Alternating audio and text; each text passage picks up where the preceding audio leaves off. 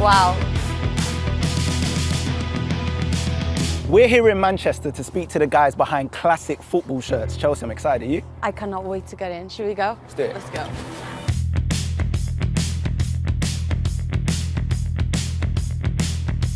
Doug, Matt, thank you so much for having us. We're in heaven, aren't we? I'm buzzing right now. Where did the love of football for you start?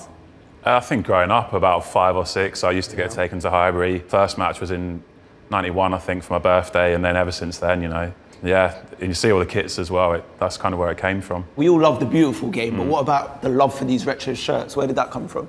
I think they just have so much meaning. Like, as soon as you see a shirt, it takes you back to a certain moment, a particular player, or a game, you know, that you went to. And I think for every shirt means something different to like every single person. Well, how did this idea start? I was looking for this Germany 1990 shirt, and kind of realised that there wasn't anywhere in the world that you could buy one of these shirts. A few conversations later, me and Matt start talking and kind of realised there's a bit of a gap in the market. It was like a student house. I think it was a 4-bedroom house and just us 2 living in there. So there were 2 bedrooms that were just crammed with football Your shirts. mate had to...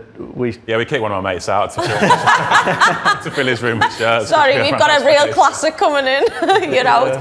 What was, I've got to ask, what was the first shirt that you bought and sold? The Liverpool '89 shirt. So, there you go, Liverpool. Yeah. Which we always used to say was the last time we won the league, but obviously now it's not quite the case, is it?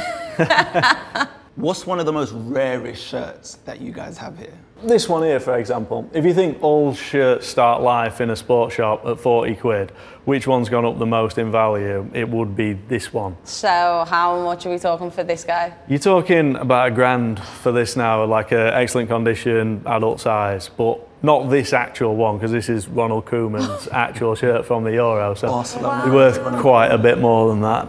Is there any teams lately in the past, I don't know, 2-3 seasons where you think that's going to be a retro shirt in, I don't know, 20 years' time? Yeah, I mean, there's so many more now, I think, than there were maybe 6 or 7 years ago. The brands are taking a lot more effort to produce shirts that are like that, like the Ajax away this season's amazing.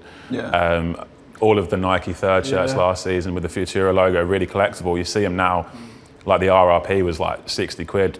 Now you see them go for 150, even sometimes more, and that's just in the space of a season. There's nothing really more powerful than a football shirt for just transporting you back to where you were. Yeah. You know, you just look at it and you go, bang.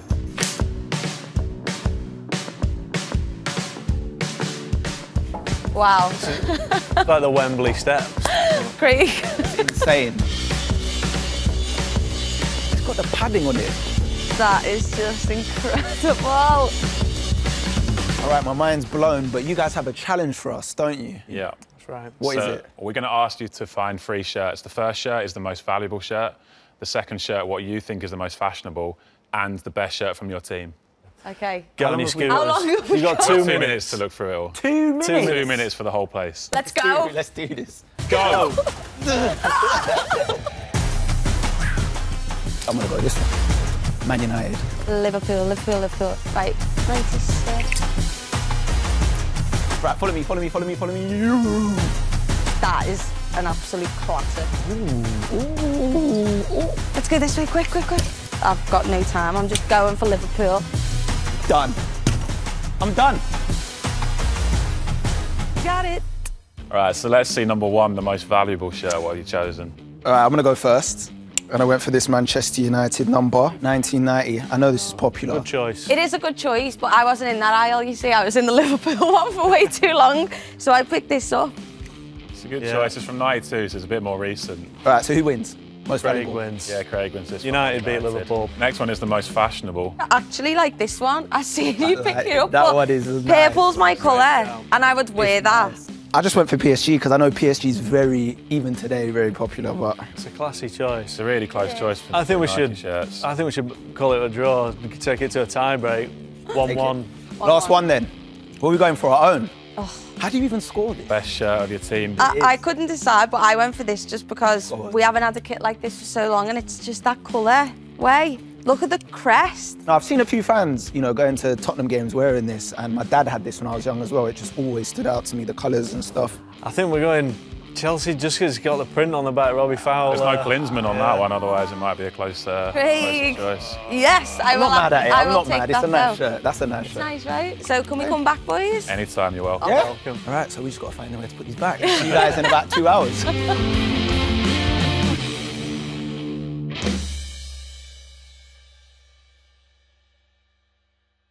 Hey, it's Chelcee Grimes from MOTDx. Thanks for watching our video on the BBC Sport YouTube channel. Don't forget to like, subscribe and hit that bell button so you never miss an episode. And you can watch another one of our videos right here.